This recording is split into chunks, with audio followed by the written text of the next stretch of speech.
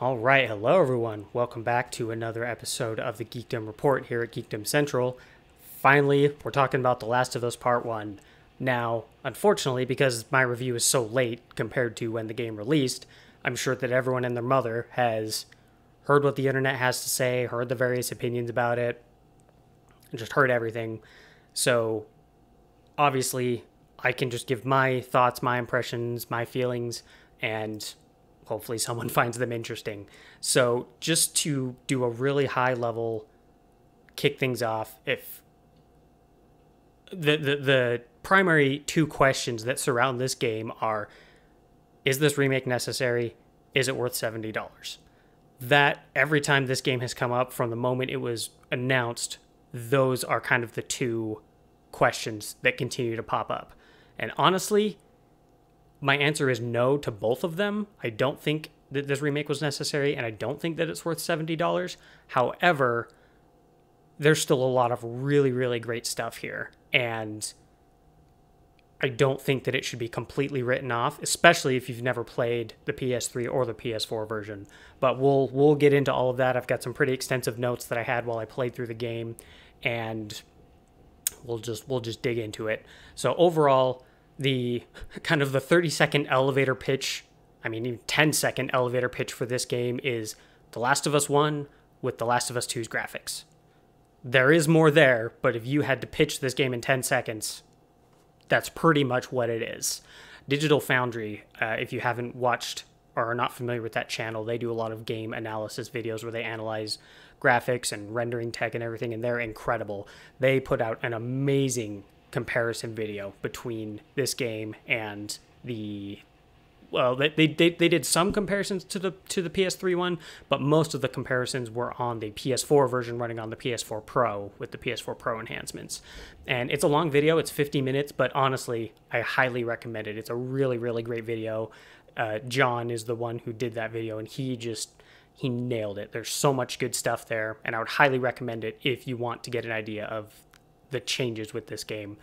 And it's actually funny because that video, so ever since they announced this game and released the very first trailer, I could tell that it was a pretty substantial upgrade, but especially with the direct side-by-side comparison video that, I don't know if it was Naughty Dog or Sony, put out themselves, they picked some of the worst parts of the game, I think, or at least the cutscenes, to show off some of those differences, because some of the stuff that John shows off in that comparison video on Digital Foundry is mind-blowing how much better it looks on PS5, and it just makes you go, why didn't you guys put those parts in the trailer that was specifically to showcase the differences, the side-by-sides? Because there are some parts that look phenomenally better, and you could tell that they actually put in some work to make sure that that part could be better, because the majority of this game is a one-for-one remake, or at least close enough that it's basically one-for-one. But there are some very, very specific spots. So one of the ones that I think really emphasizes this the most is when you are with Henry and Sam and you get separated. So Joel is with Sam, he's the younger one, and Ellie's with Henry. And they're talking kind of through the little bars in this grate and saying, okay, well, we'll make our way through and then we'll meet up somewhere else. That part in the original game or the PS4 version really doesn't look that great. And then they kind of redid a little bit and then made sure that the lighting was good and everything. And just, it looks so much better on the PS5 version, and it's really incredible. And so there's a lot of stuff like that makes you question, why did they do that in the comparison video? Especially because one of the biggest differences with this game to the original, and this started with Uncharted 4, is in Uncharted 4, everything that's done in the game, aside from one or two very select cutscenes, is all rendered in real time. So the majority of the cutscenes that you see in the game are being rendered in real time on the console. Whereas with The Last of Us and prior, so the prior Uncharted games and everything, and with the original Last of Us and the PS4 version, the cutscenes are pre-rendered videos.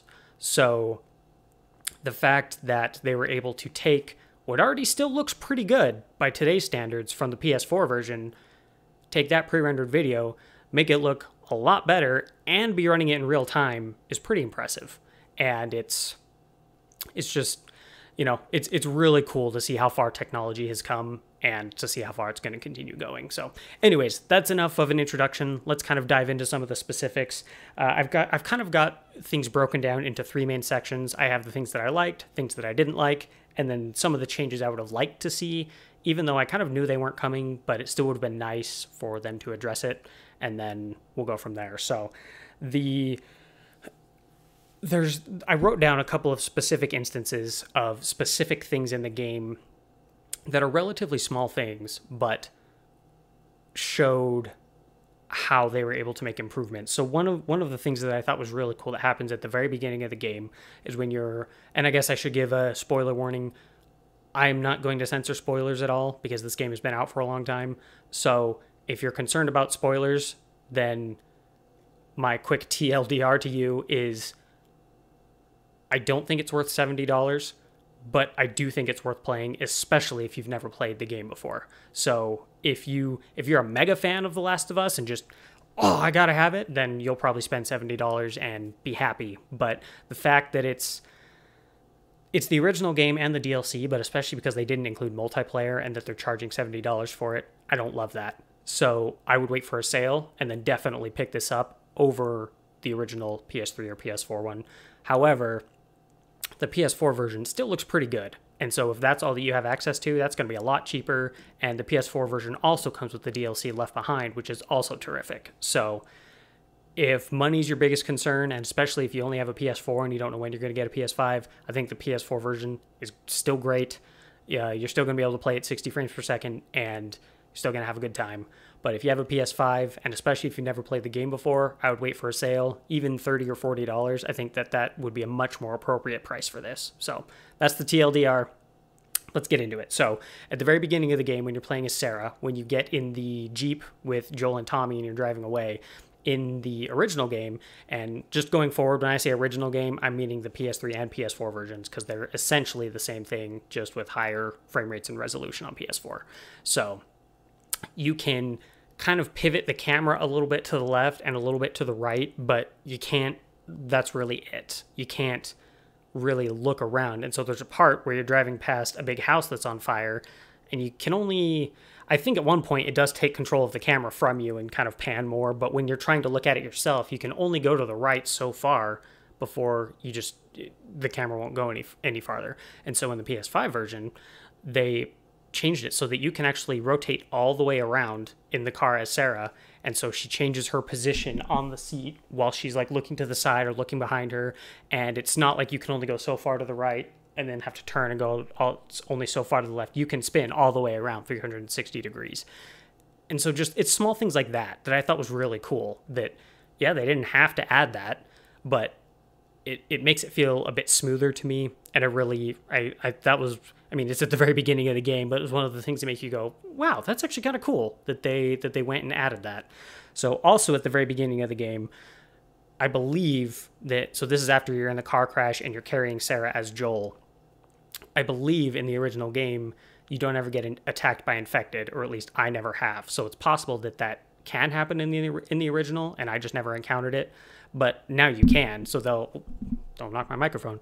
So now they'll come up to you and you kind of have to mash square to, kick them away, and then Tommy will shoot them and everything. But it's another little thing that just adds a little bit of immersion and makes it feel less like you're playing a video game controlling a character, and that it's like a pre-scripted story. It helps it feel a little bit more dynamic.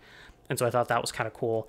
One of the other example that I have, and again, this might have been only specific to me. So whenever I played the original game, I mainly played on Survivor and Survivor Plus.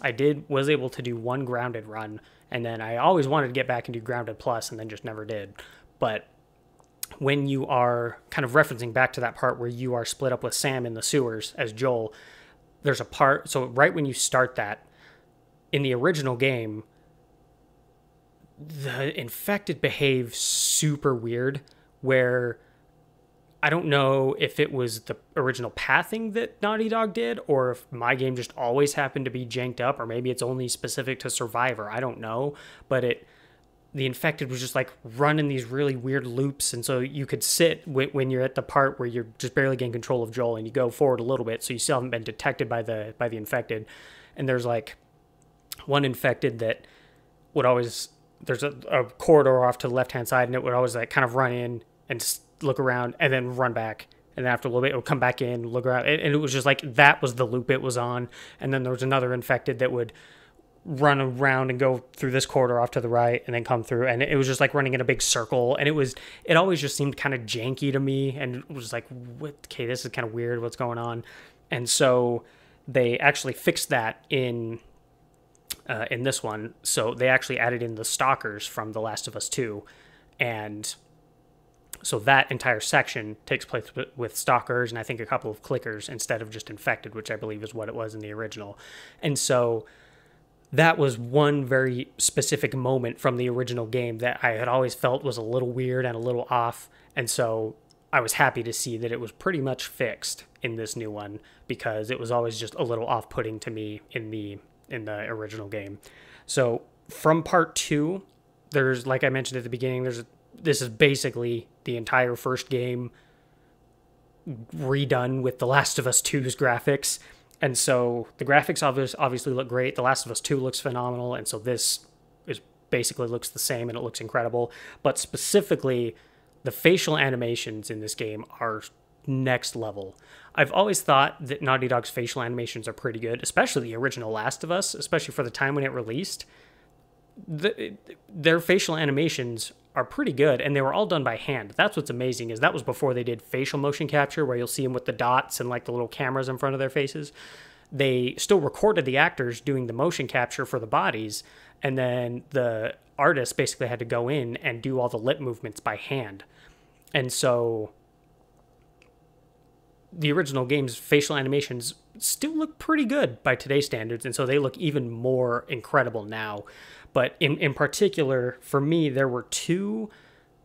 I mean, all of the NPCs are improved, and all of the character model. I don't know why I said NPCs, but all of the character models and everything are improved. But two characters in particular really stood out to me, and that's Bill and Henry. Bill in particular just looks amazing. He looks so good, and I don't know if it's because, I mean, I don't know why compared to the first game he looks so much better than, hit that microphone again, then he looks so much better than the original, because all of the characters and all of the character models have received the same level of upgrade. But for some reason, for me at least, I think Bill in the PS5 version looks just phenomenal. He looks so good, and his facial animations when he's talking, it looks amazing. And same with the character model for Henry. I thought Henry in particular looked really, really good. And it's amazing to take something that still looks pretty good by today's standards, and then in the original game, and then just crank it up. You know, it looks amazing. But one other thing, particularly from the graphics, that I wanted to point out is that the spores, when you're crawling through areas where there's infected and you have to put on the gas mask, and if there's like light shining through a window and it highlights all of the dust mites in the air, because those are kind of the same thing in terms of what you're seeing on the screen, both of those look really, really amazing. If I understand correctly, the PS5 has some sort of GPU particle system, and so that's what they're doing both of these with. And so there was more than once where I would just stop and just where I would stop and just take both of those in, because they both look amazing. And it's just like, you know, one of those things that makes you stop and just go, wow, like this is really cool.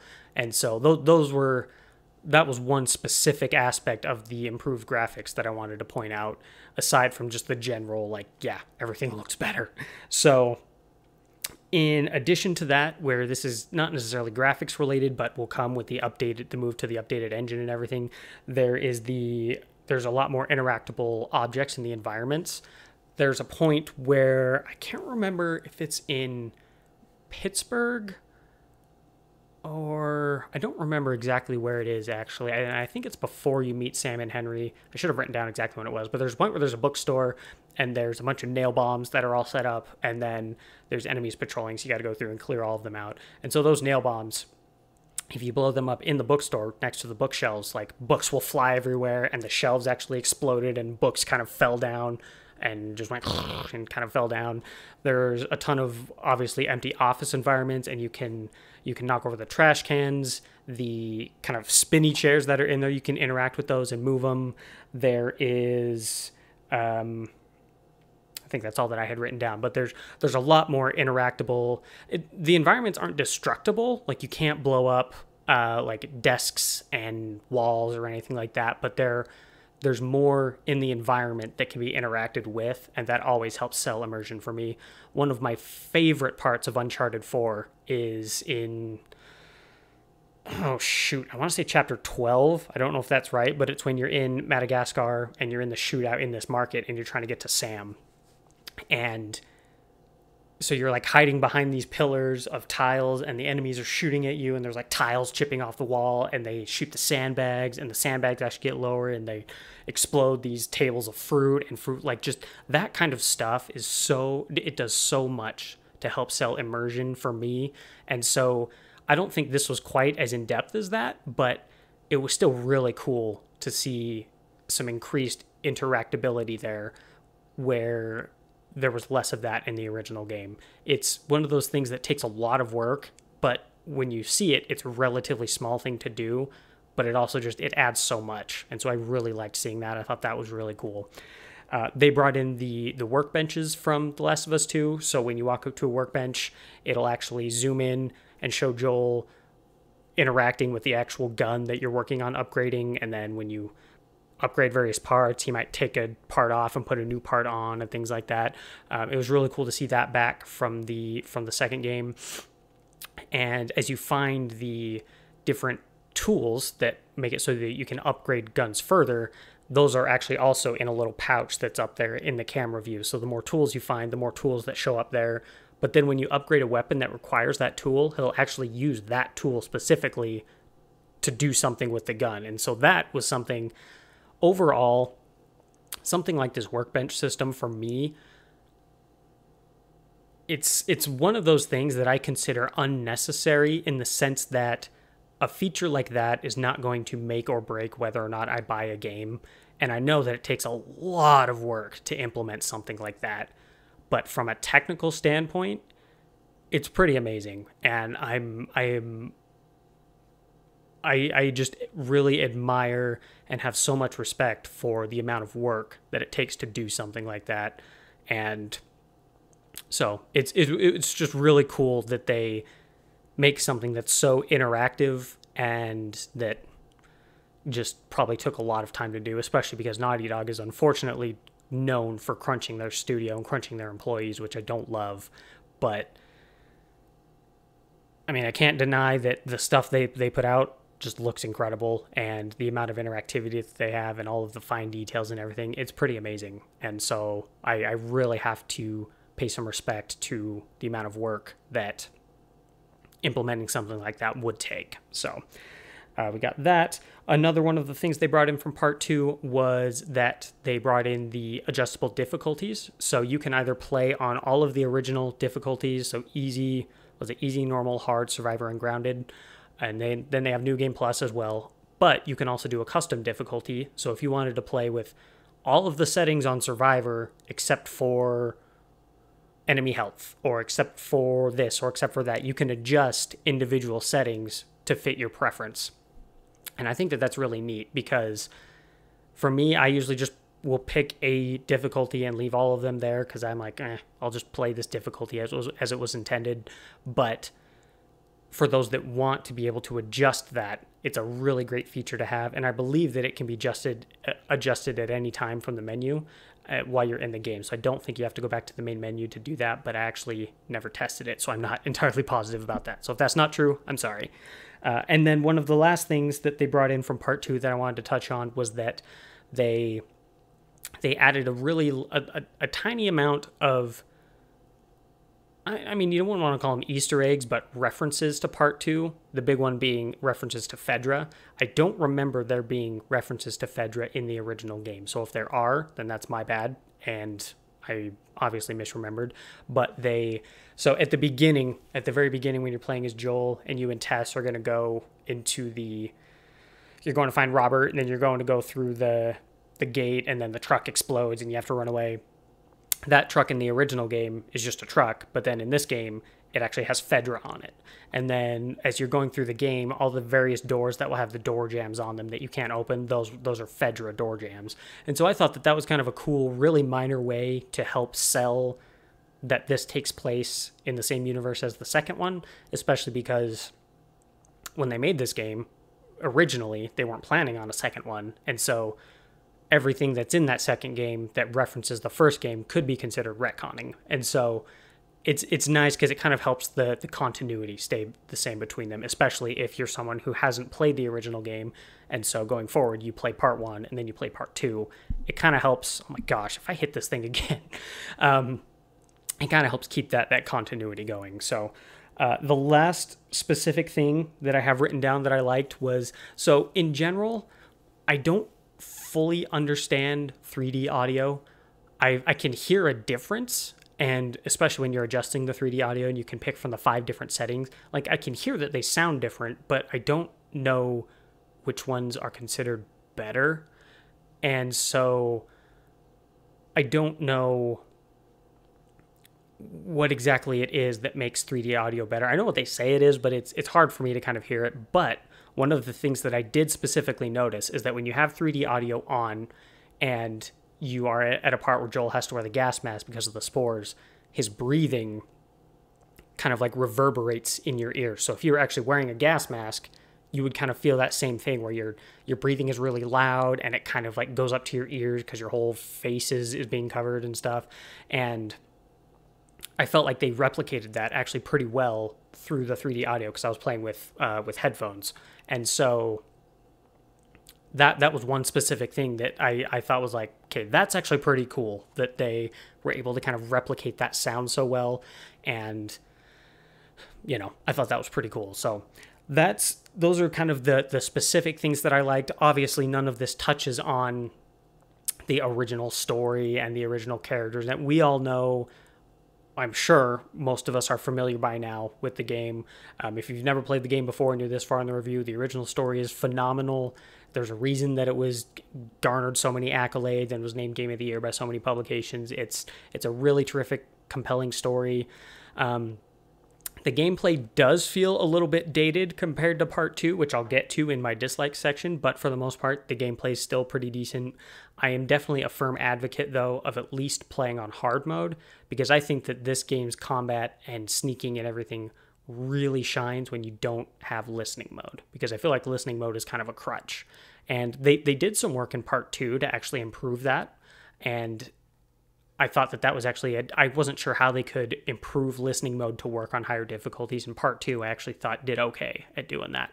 But especially in this first game, I think that it should be played without listening mode because it just makes it so much more visceral and so much more riveting and stuff like that. So some of the other minor improvements that I can kind of think of off the top of my head is there's some new kill animations. So like when it's the last enemy in an encounter and Joel will like throw him down and curb stomp him or like grab him and shove his head into the counter. There's some really cool kill animations with weapons where, especially with like bladed weapons where you get an axe or a little machete, there's some cool kill animations with those.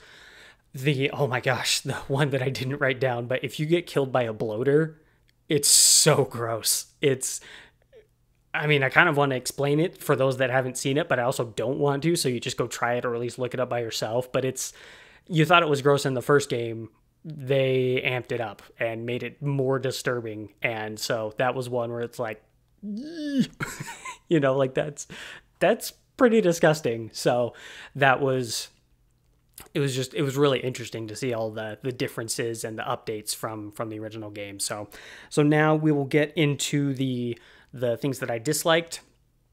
Unfortunately, the combat arenas are all still the same, which I kind of expected going into the game, but I was hoping when they announced it and they announced that they were bringing over their AI from part 2, I had hoped that maybe that would mean that they were going to possibly redesign the combat arenas to take advantage of the new combat from part 2, but they didn't, unfortunately. So Joel cannot dodge like Ellie can, and he can't go prone.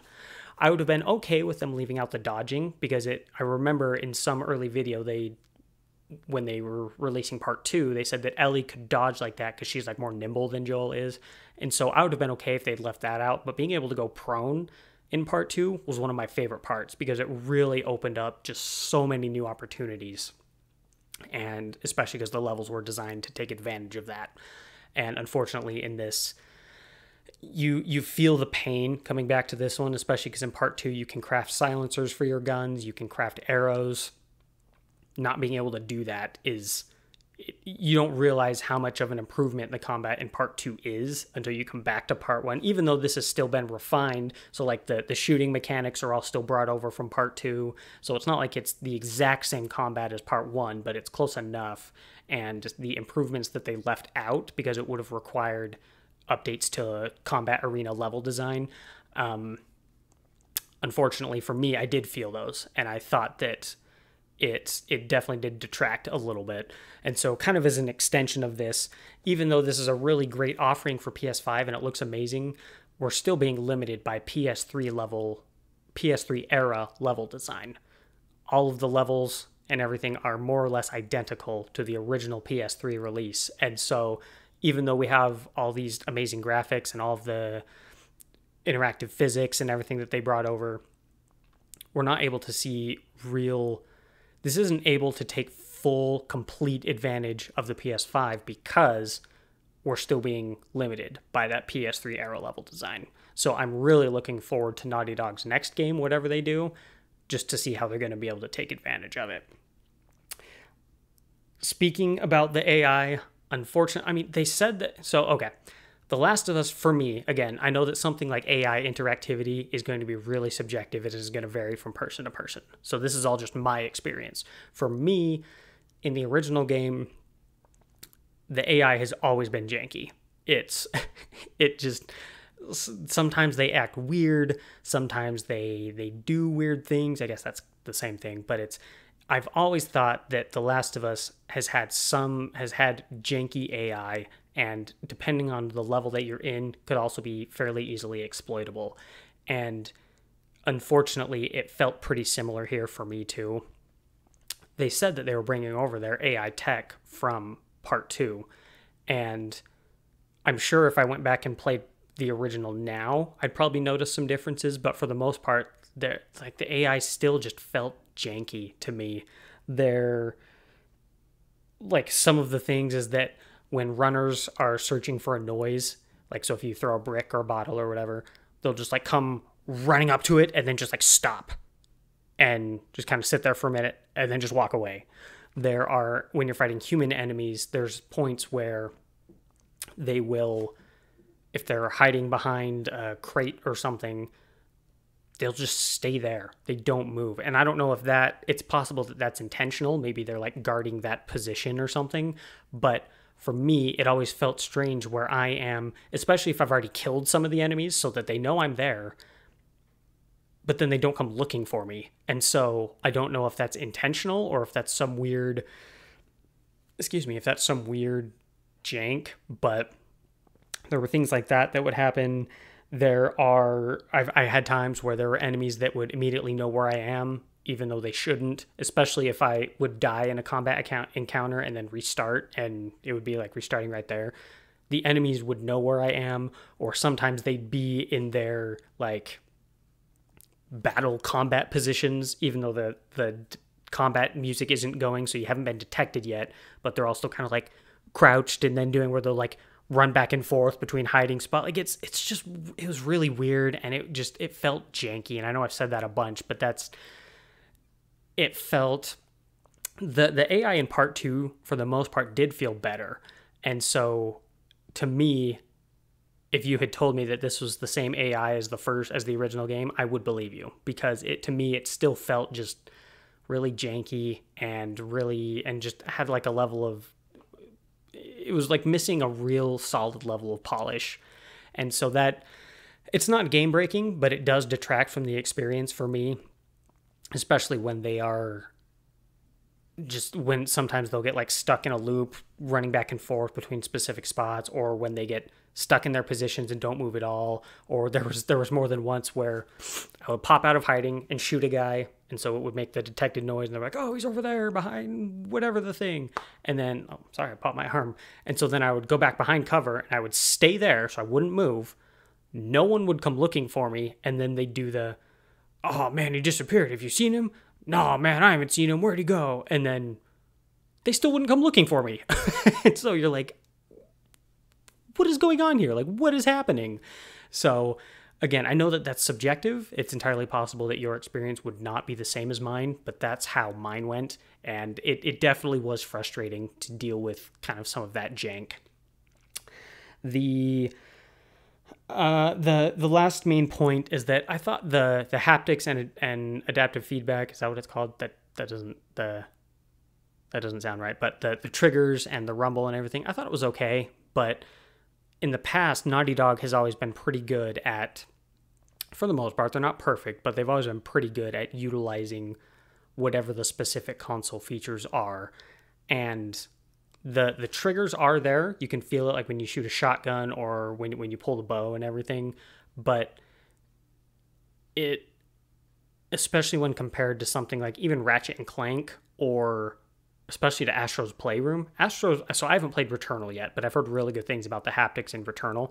But Astro's Playroom for me has not been beaten in terms of the haptics and the triggers for the PS5. It is incredible what they did on that game. And one thing in particular that I remember is that in that game, there's a point where there's rain, and so you can feel all of the raindrops on the controller, or when you're walking through grass and you can kind of feel the grass swishing. One really cool thing in Demon Souls is when you are carrying around a torch, you can actually feel the fire crackling in the vibrations of the controller. Like, those are all really good examples of some of the rumble that is really amazing. And there was, for me at least, there was nothing in this game that even came close to that. It was when the trucks go by and when you start in the generators, that one was kind of cool. But other than that, I was just kind of let down. I was in that arena, I was expecting more from Naughty Dog. And so I was a little let down by the haptics and the rumble. And so one other thing that was just, as far as bugs go, this was pretty bug-free for me, aside from the janky AI. But there was more than once where if I got into a weird position and I was turning the camera, it would do that flash where it will, like, for just a second, you can see behind the level. And so you can see, like, all the blue that's just behind, and then you can see, like, behind everything that you're not supposed to be able to see. That happened more than once. And so I don't know if I just got unlucky. It's entirely possible that I just got unlucky, but it happened, I would say, probably no more than 5 times. So again, over a 14, 15 hour runtime, that's nothing, but Naughty Dog's games have almost always been synonymous with polish and extremely high quality. And so I was surprised to see that happen often enough in a Naughty Dog game. But again, it's possible that I just happened to get extremely unlucky. So that's it for most of the specifics that I disliked. So now just a couple of the things that I would have liked to see, which they were pretty upfront that this was going to be more or less a one-for-one remake, but I still would have liked to see this, is redone combat arenas. Like I mentioned when we were talking about that, I would have been okay if they left out the dodging, but I would have really loved to be able to go prone, and if they had redesigned the combat arenas to be able to take advantage of that, because that would have just been just terrific. It would have really allowed the new AI to shine. We could have brought over more of the combat from part 2. I mean, even if they brought in some of the crafting from part 2, where you could craft silencers and arrows and stuff, that would have been great. But I also know that bringing in things like that has a massive impact on the game's ammo and crafting economies, and then you have to rebalance and all that. So I understand why they didn't. I just felt like it would have been nice if they had. The supplement tree as well, I would have liked to see redone, because, and this was a problem I had with the original game too, so this isn't unique to part 1 on PS5, is you have supplements specifically for listening mode, but if you're playing on hard, survivor, or grounded, that item in the supplement tree is literally useless. And so it would have been nice to, at the very least, redo that, replace that with something that, I mean, I don't know what they could have replaced it with, but I think it would have been nice if they could have kind of redone just the whole supplement tree and kind of made that a little bit more so that it applies for every difficulty, and you don't have some difficulties where you have one item on the tree that's literally useless. And sure, you could argue that, oh, well, obviously just don't spend the supplements on them, which I don't, but it still is frustrating to have an aspect of this upgrade path that is useless because you're playing on a higher difficulty, So that would have been nice to see.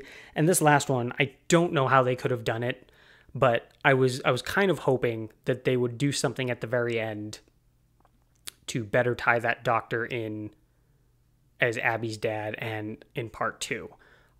I don't know how they could have done that because, I mean, Abby wasn't there, so, well, she shows up after Joel kills everyone, but I don't know. I mean, maybe he could have, I mean, I guess when you think about it, part of the thing in part 2 is that when she tracks him down, he doesn't know who she is or why she hates him, and so the doctor couldn't have really done anything to identify himself, but I don't know. Like, it's one of those things, I don't know how they could have done it, but I feel like it would have, they could have done, I was kind of hoping maybe they would have done something with, because part of the problem that I have with part 2, and this, I'm going to do my best to not get into a whole part 2 tangent because I have lots of thoughts about that game, but is that in this game, they're like, hey, we have to kill, the only way to get this stuff off of Ellie's brain is we have to kill her. Like, that's the only option. And then in part 2, they kind of retcon it a little bit so that the doctor's like, well, there's no guarantee that it'll work, but it's the best choice that we have, so we have to do that. And it just, I don't know. I felt like there was something there that might have been able to tie it in with part 2 a little bit more, but, again, that's not something I was expecting, so it's not that big of a deal that it's not there. I think it would have just been nice to see, especially because they brought in stuff like Fedra. And so it might have been cool to hear some background dialogue about, like, is it the wolves that are in Seattle in part 2? Just little things like that I felt like would have been kind of cool, but it's basically a non-issue, in the grand scheme of things. So those are all the major points that I had. So now we can just kind of talk a little bit about, I guess, value and worth. So like I mentioned earlier, I don't think that this remake was necessary. Naughty Dog has said that the reason that they decided to remake it is that it actually started with part 2 when they did some of the flashbacks to scenes that took place in part 1's time. And that's kind of where the seeds of the idea of Planet was like, oh, well, we're kind of recreating this. And then they needed to cut their teeth on the PS5 and kind of get to grips with it anyways, which is funny. That's what they did with the PS4 when they did The Last of Us Remastered. And so I'm totally on board with them kind of learning, getting a good run through of the PS5 hardware development pipeline, and what better way to do it with a game that you can turn around relatively quickly, because there's a lot of stuff you don't have to come up with again. You're just redoing what's already there for the PS5. So I get that. But,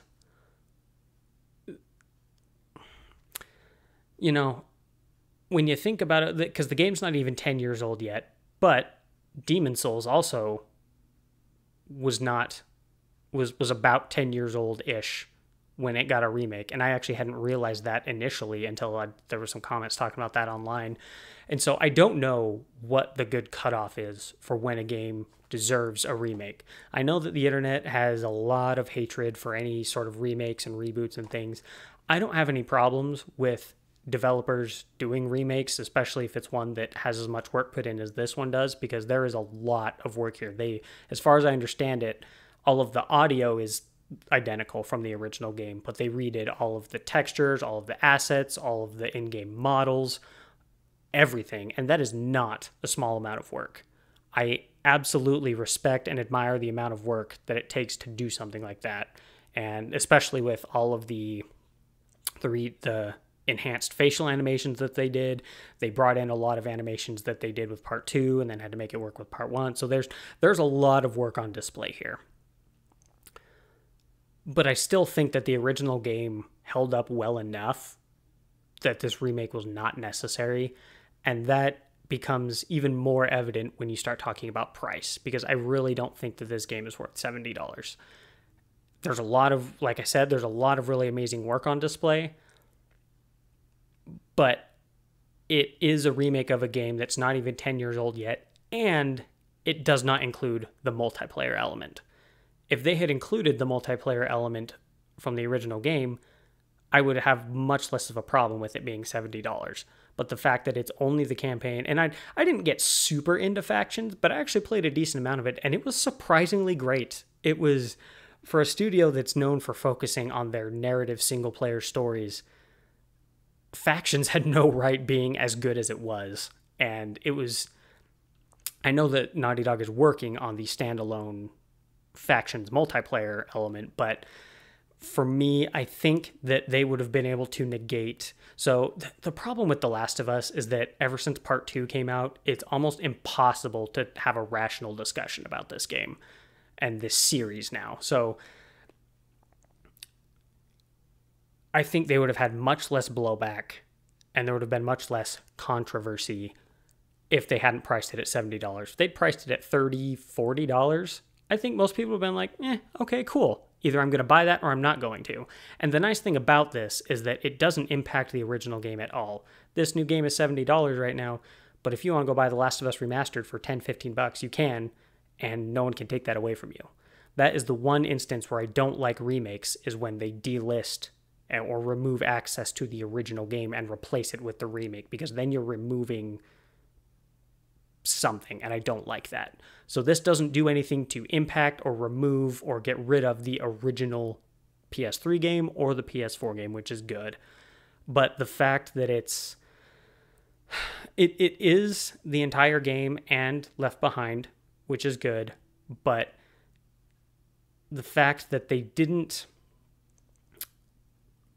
make any major redesigns in terms of level layout or combat arenas, and the fact that they don't include the multiplayer, and I feel like for me that is enough of a detraction to say that it's not worth $70. But $30, $40 or even cheaper, I think it's great, especially if you've, like I mentioned at the very beginning, if you've never played this game before. It's obviously a terrific story. It's notorious, for having a really amazing story, really great characters. And this is objectively the best way to experience the game. It looks better than, in the kind of worst case, it only looks marginally better than the original game. But those moments I feel like are pretty few and far between. And that really speaks to the strength of the art direction and the design of the original game more than anything, that it still can look as good as it does. But the fact that in the best case, it really does look generationally different and it looks amazing. And they were able to bring over a lot of really cool stuff from part 2. And it's, like I've said, it's obvious that there was a lot of hard work that went into this game, but honestly, $70 it's too much. I don't think it's worth $70, and I don't think that this game needed to be remade at all. So that is our review of The Last of Us Part 1.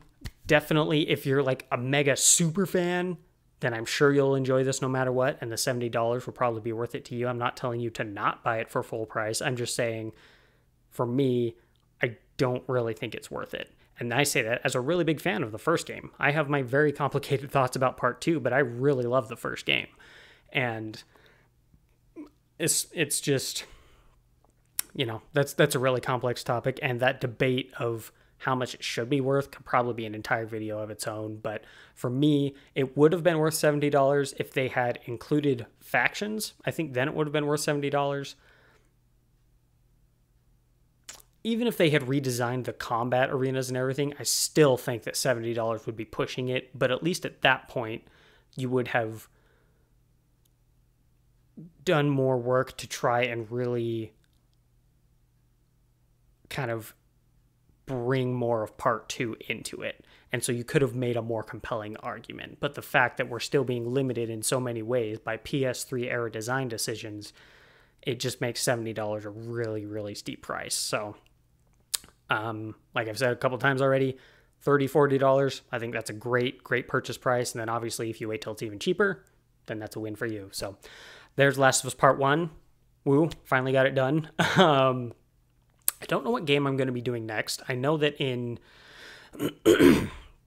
October I'm really looking forward to the PC release of Persona 5 Royal, which I won't do a review for the whole game because, I mean, the game's amazing and you should play it, but I'll probably do a review of the PC port and then just kind of talk a little bit about the game and what Royal specifically offers to people who have played the original Persona 5 and who have not played the original Persona 5. But then as we get more into the holiday season, we've got Callisto Protocol, and there's some really exciting stuff coming up. So plus we've still got House of the Dragon and everything like that. So if you've been with me this far, thanks for sticking with it. It's nice when people watch all the way through, and hope you guys enjoyed the review. Catch you guys next time. See ya.